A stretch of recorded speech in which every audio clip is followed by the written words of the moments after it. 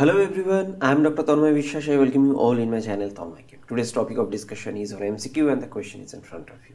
What is the major product of this reaction? 4 options are provided. I request everyone, please pause the video, try by yourself, and whatever answer you get, please write in the comment box along with few words as explanation. I believe you have tried, so let's start now. So here you can see one molecule. It's a 3-member ring, reacts with one equivalent HBr. And if you look at all 4 options, from there it is clear it is an example of addition reaction. This is. Now, where the addition will take place? I mean regioselectivity. Now, if you look at this molecule, it has 2 types of double bond. So, these 2 double bonds, this double bond 1 and 2, they are same. And if you look at double bond 3, it is different. Why? It is a secondary carbon, it is also a secondary carbon. It is also a secondary carbon, it is also a secondary carbon. But if you look at here, it is a secondary carbon, but this is a tertiary carbon. So there is the difference. Now question, where the addition will take place? Remember, here HBr addition take place to the double bond. And we know double bonds are actually electron rich because pi electron is loosely bound, so that can react with H+. So this is an electron rich molecule, H+ is electron diffusion. So in this way reaction take place.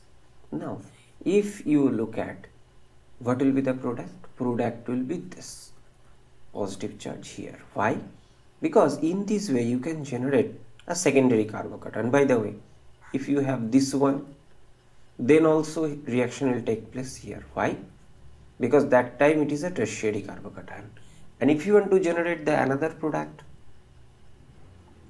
I mean here hydrogen, positive charge, it is a secondary.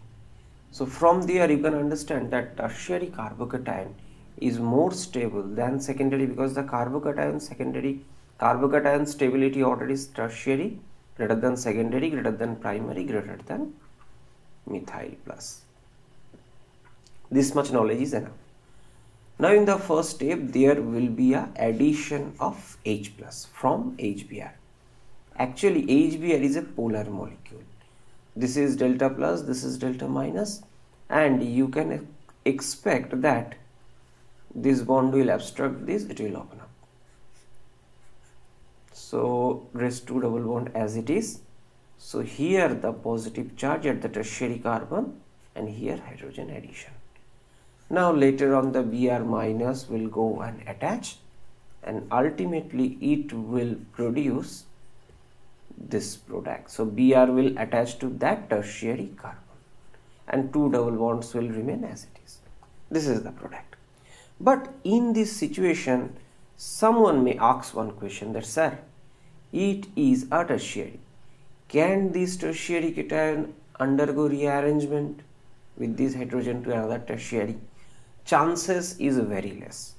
And remember, actually everything depends on reaction condition.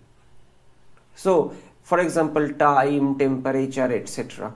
So by changing the reaction condition you may get some amount of this product. But we are here to solve one question, MCQ. Now look at what options are provided in the MCQ. Does any option provided where the bromine attached here? Answer is no.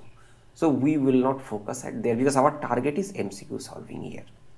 Now what is the major product? Okay, this one is the major product.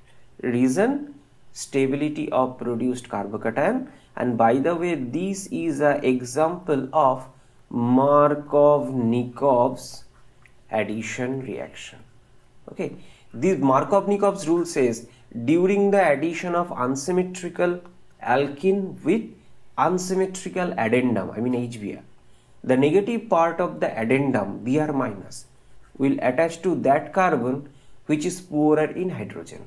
So here one hydrogen exists, it's a secondary, and it is tertiary, no hydrogen exists. Agree? So this is the overall discussion. Now if you get this question in your exam hall, how can you solve it less than 30 seconds? It's a very easy, I guess less than 10 seconds you can solve.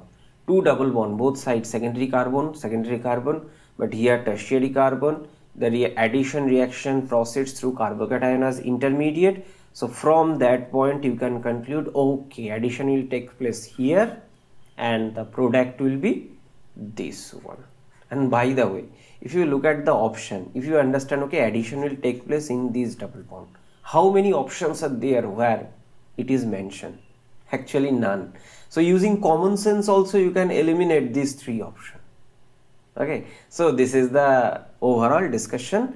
And by the way, if you look at here and here, both products are almost addition at same, here another. So that's not less logical compared to the option D. It's a very easy problem, but it's a very interesting also. That's why I've selected. So this is the overall discussion. I believe this video may be useful. If you really enjoy the content of my channel, then please help this channel to grow. And regarding the doubt of my channel's logo, please visit this spot. Your doubt will be clear. See you in my next video. Bye-bye.